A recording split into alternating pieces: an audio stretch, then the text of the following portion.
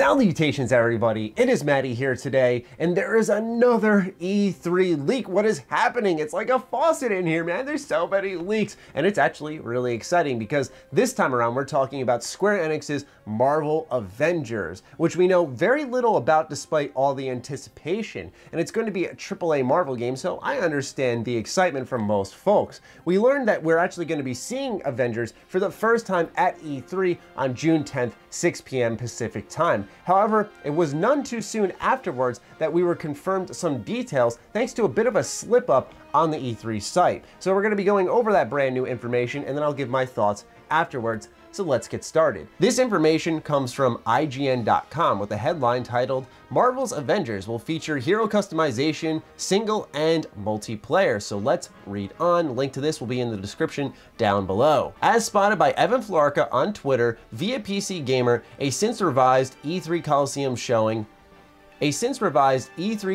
show listing for the game seemed to reveal elements of what's in store from the Crystal Dynamics game. Here's that original description in full. Embrace your powers and join key members of the development team at Crystal Dynamics and the creative team at Marvel Games as they talk exclusively about their upcoming Marvel Avengers. This is the defining Avengers gaming experience, an epic action adventure that combines cinematic storytelling with continuous single-player and cooperative gameplay. Moderated by Andrea Renee, assemble in teams up to 4 players, master extraordinary abilities, customize your heroes to fit your playstyle, and combine powers to defeat an ever-expanding world under constant threat. And you know what? I feel I'm a bit out of costume for this video, so just one moment, please. Over one shoulder, over the other, and then...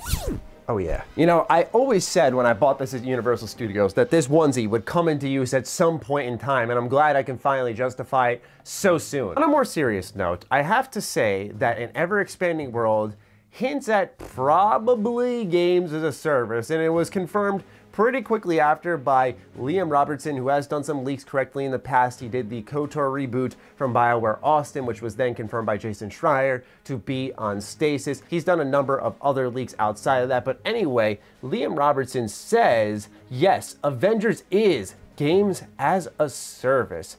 And then when questioned about it, he said it can be played alone, but it is designed as an ongoing thing like Destiny, I heard. Okay, so when it comes to the gameplay, because they say your own hero, customize your own hero, I wonder if this means we are literally creating a character from the ground up that's going to be inserted in this universe, and we're going to attach our own powers to them, whether we are a flying character, we're on the ground. I wonder how expansive that type of stuff becomes. But let's talk about games as a service, because I'm going to remove the filter here for a second. I can't emphasize how absolutely fucking stupid I think this is. And don't think I'm jumping the gun, because I think I can reasonably justify why I feel this way. For starters, why the hell are you going to make an Avengers game with multiplayer components when you have Marvel Ultimate Alliance 3 dropping as of this time in 2 months, which is heavily based on Avengers? Granted, we can see on here Deadpool, we can see Miles Morales, Spider-Man, Spider-Gwen, we can see Venom.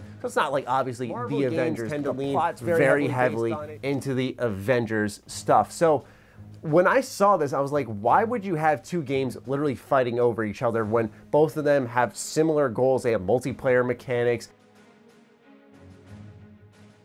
And I know that one seems to have customization, where one is, if you've played Marvel Ultimate Alliance in the past, easily some of the best Marvel games, by the way, highly recommend them, both 1 and 2. 1 is my personal favorite, is that there were some RPG elements in there as well. So what I'm seeing is overlap, and I never viewed overlap as good because I always get flashbacks to the Battlefield 1 versus Titanfall 2, where you had 2 pretty solid games, but they were both first-person shooters. They were both very close to each other. There was that overlap, and in turn, one got chosen over the other, and ironically, both came from the same company. And we're seeing not the same thing here in the terms of the same developer, but we are seeing the same in the terms of Marvel games. And maybe the difference here is that Marvel Ultimate Alliance 3 is a Switch exclusive. Number 2, if you're gonna make a games as a service Marvel title that is based off the Avengers and playing as multiple heroes, why the fuck did Marvel Heroes Omega get shut down? This was a Diablo-style Marvel game, free to play, and it was top tier, man. It was so good. I enjoyed it so much, man. I discovered it way too late, and it broke my heart that it was going. But if you're gonna have games as a service, Avengers, squad-based games that are in the Marvel Universe, why are we getting rid of one and replacing it with another? Well, if it follows the path of Destiny, we can surely assume why, because I could see it right now. We're going to be playing as Spider-Man, and they're going to tell us, hey, you want that Miles Morales skin, dude? 15 bucks. Hey, you want that Mark III Iron Man skin?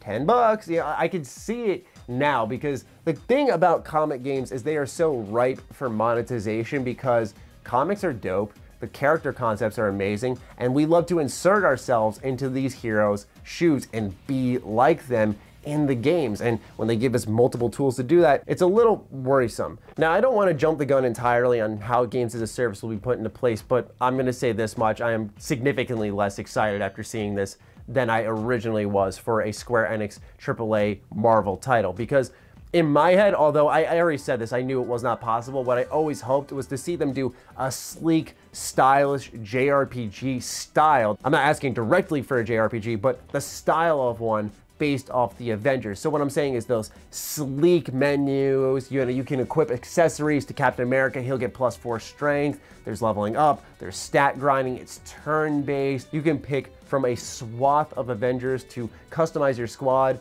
all building different team chemistries.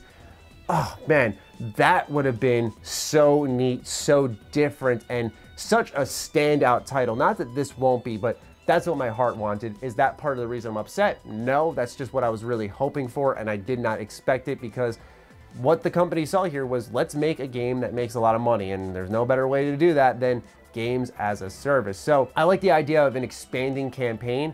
I just hope it's not in the vein of, we'll say we have this one level and the level slightly changes once a week, so there's just like different enemies there, or there's like one little different interactive object there. It's not these drastic changes, but it's changed for the sake of saying there will always be something different happening in our world. You know, we've seen those marketing spiels be totally blown out of context, and so that's the type of stuff I worry about with these games, man, especially when they're saying we want to model it after Destiny. Maybe Destiny 2 is good now, but when I played it way back, when I played Destiny 1, like, these are not games that you want to model your titles after. Anthem being another game that modeled itself after Destiny in many ways. I guess I just get fueled with concerns when I see a title that is trying to base itself off of a series I'm not a huge fan of. However, what this sort of does for me is solidifies my excitement that I originally had for Ultimate Alliance 3. Game Informer, as you saw with the magazine I have here, has been doing great coverage on this game. They've been releasing trailers for so many characters,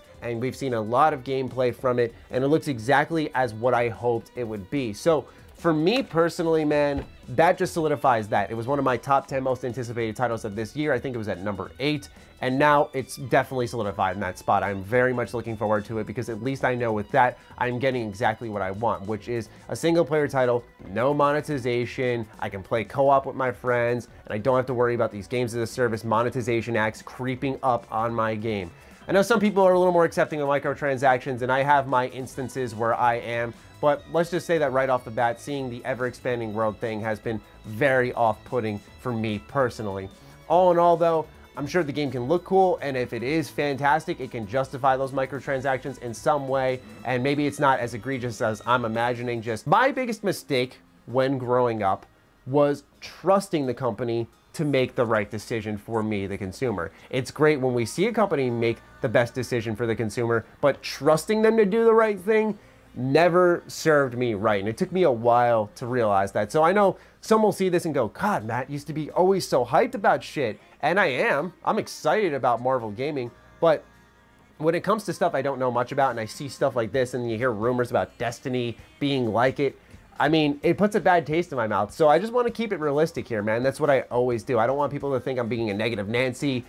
This is a series, and Marvel in general is very important to me. I love Spider-Man. He is my favorite superhero of all time. These things matter so much, so that's why I'm a lot more impassioned about it, and in turn, I'm a lot more critical about this series, because I don't want to see them go down the wrong path. But then again, I feel Square Enix also viewed this as a decision where they need a winner. You know, they mismanage projects left, right, and center. And so when you look at Final Fantasy VII, you look at Kingdom Hearts 3, it's like, Jesus Christ, they can't get anything right when it comes to just managing the project and getting it out in a timely manner. So if they can get something out in a timely manner like Avengers. We learned about it in, what, 2017, and now I think it'll probably be a middle 2020 game, so not too bad for a 3-year dev cycle. They just announced they had their hands on the project, and naturally it went dark because development had started right when they announced it.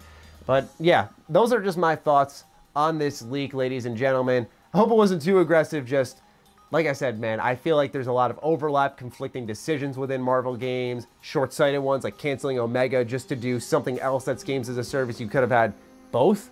And I don't think maintaining Marvel Hero Omegas was really breaking the bank for Marvel, who's making, in general, billions of dollars off of movies, toys, games. Give me a break that had to get shut down in turn for other games to flourish. It could have easily coexisted with everything else. I mean, a free-to-play Marvel title, hello? And then, like I said, the overlap with the Ultimate Alliance games, I just think that might be a silly choice if it's exactly how I imagine, which so far I've been pretty accurate with that. So we'll see in due time, but I'd love to hear your thoughts on this in the comments down below. Do fire away, ladies and gentlemen. Other than that, be sure to follow me on Twitter, like me on Facebook, and if you like onesies like these, then do consider supporting me on Patreon, as it fuels all the content I create here. Other than that, stay sexy, stay active. I love you all. Peace.